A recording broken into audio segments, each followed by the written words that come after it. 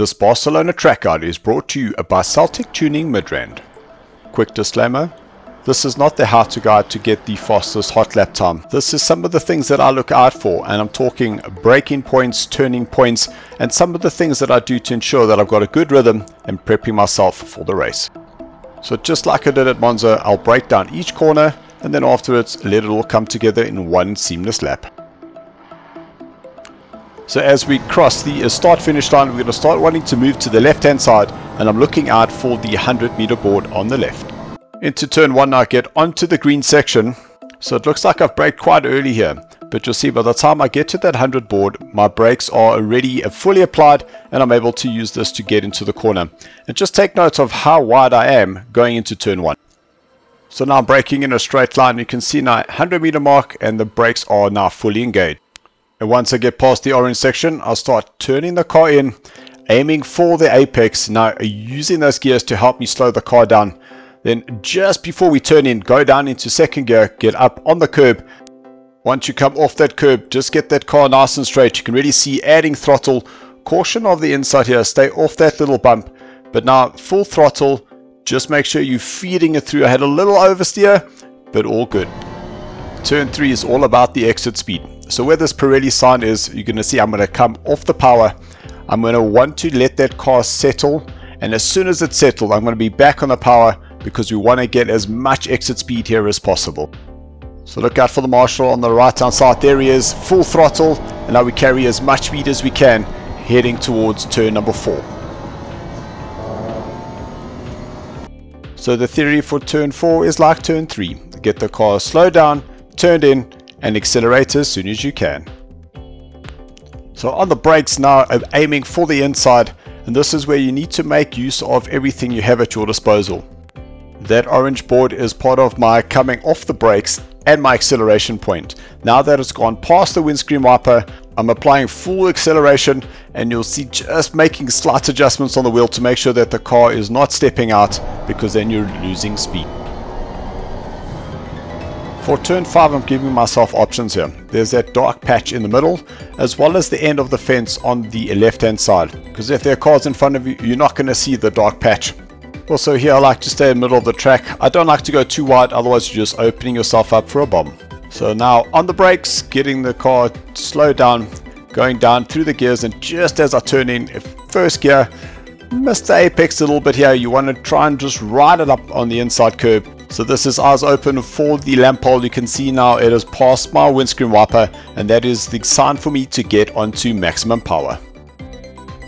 So your approach through turn is 6, 7 and 8 is all about the rhythm. I'm going to stay middle of the track through turn 6. I'm looking for my braking point. There it is. So just at the start of the curb, then a maximum braking, going down the gears. You can see into third, now into second. Get that car now turned in, and I want to get up onto this inside curb. I have already applied that full throttle, so that by the time I get at the apex, you can see the car is nice up on the curb, already at full acceleration, and now ready to make the exit. Just off the sausage curb, it's just safer that way. Now we head till turn 9, so I'm looking for the end of the curb on the left, and there it is. This is an interesting corner for me. I'm making use of both feel and sound. I've turned the car in, I'm waiting to hear the car hit the curb. Once it's hit the curb, I plant the accelerator and get the drive on the way out. There is lots of space on the exit, don't be scared to use it, just stay off the sand. And now the technical rhythm section from 10 to 60. So with my windscreen wiper as a reference point between the tree and the 100-meter mark, I want to be braking in a straight line, hard on the brakes, going to go down the gears into first, get the car turned in. So careful on the exit here, there are some limits, so just stay off the yellow sausage curb. So you can take a lot of curb here on 11 and a straight line into 12. Turn 12 reminds me of 3 and 4. You want to get that car braked, turned in, settled, and get on the power as soon as possible. Now that the car is rolling in, I'm going to short shift. I'm going to apply about a third of the throttle. I'm waiting for my acceleration point. There it is now. The orange barrier in line with my windscreen wiper. I'm going to apply maximum throttle and get the drive out of turn 12. The way you enter 13 affects how you're going to enter 14. I'm looking for this dark patch. This is now going to be my braking point. You can see I'm very far on the left hand side, and I want to get as close to this inside curb as possible. So try not drift too far to the left hand side, because we want to get the car back to the right hand side to set up for turn number 14. Now that overhead sign is my braking point. Once I imagine I am under it, now this is where I'm going to start applying the brakes. I want to brake in a straight line, get the car down into first gear. Want to get as close to the inside as you can, then apply a little bit of throttle on the way out. I'm going to have a little lift, get the car turned to the right hand side, just miss the sausage curb, maximum acceleration, use the runoff on the exit, and your car should be flat through here quite easily, and you can use a lot of the runoff on the outside here. And that is the lap around Barcelona. Now for it all to come together in one seamless piece.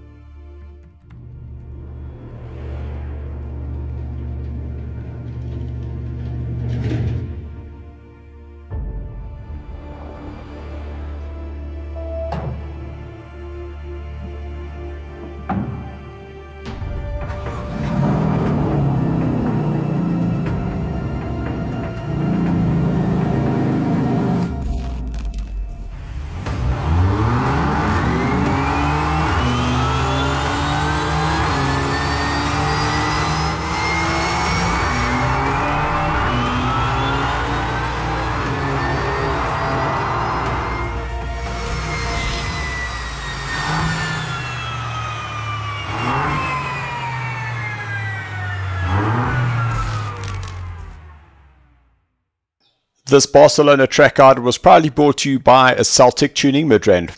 We hope you enjoyed it and there was something that you took from it, and we're looking forward to seeing you for a round number 2 in Barcelona on Wednesday. Thanks for watching. Yos.